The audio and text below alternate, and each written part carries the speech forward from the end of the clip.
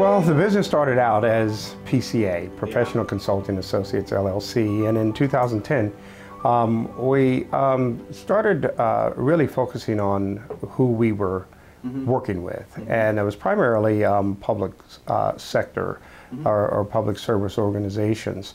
So in 2010 we launched the PSLI, which is the Public Service Leadership Institute, and we launched it from that. We launched it because we recognized that the predominance of our clientele were, in fact, public service entities. Now, when I say public service entities, I mean public safety was a huge part of who we were working with. And in public safety, that included police and fire and homeland security, sheriff's departments, across the board, emergency management and emergency services. So that kind of fell into the public safety arena. But also, kind of stemming from that, we got a lot of requests to work with the actual governmental entities themselves.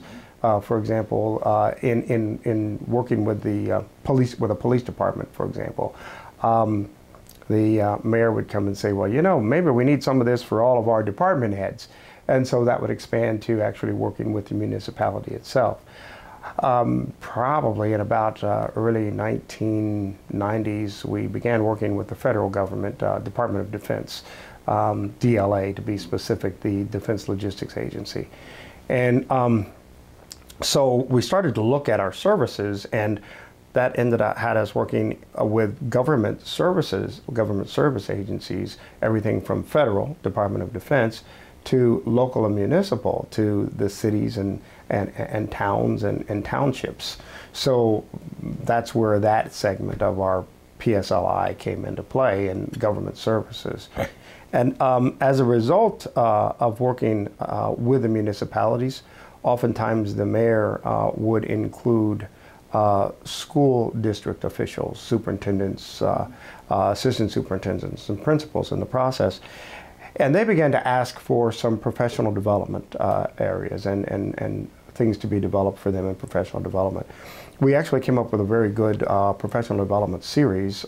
We call it the Clinic Series, and we actually handled it and it's structured like a clinic for educational professionals. The teachers, they have circumstances and situations that they deal with on a day-to-day basis that they may not have gotten specific training for, and actually sought ideas and sought some help and some specific models in working with circumstances that they found in their day-to-day. So we actually set up a clinic series which was very successful and worked very well to give them cues. And the last segment in Public Service Leadership Institute happens to be clergy.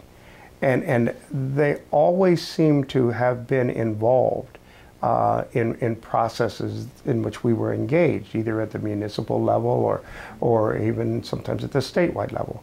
And what I mean by involved, they always seem to be kind of a bellwether or at least some aspect of their finger on the pulse of what was taking place within the communities, and seemed to bring to the table a pretty realistic and in many cases controversial sometimes view of what was taking place in the community.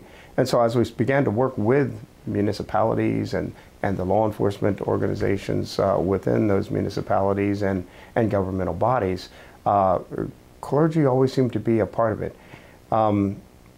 One of the things that began to happen as a result of those interactions was the need, which was brought to our awareness, for leadership within clergy as well, and leadership training within clergy.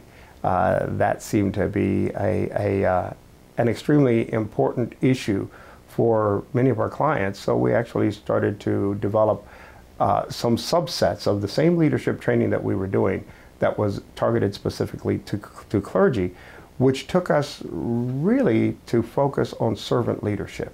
And that was one of the things, that's the core of that particular aspect. So that's how PSLI actually evolved into what it is now and what it is moving forward.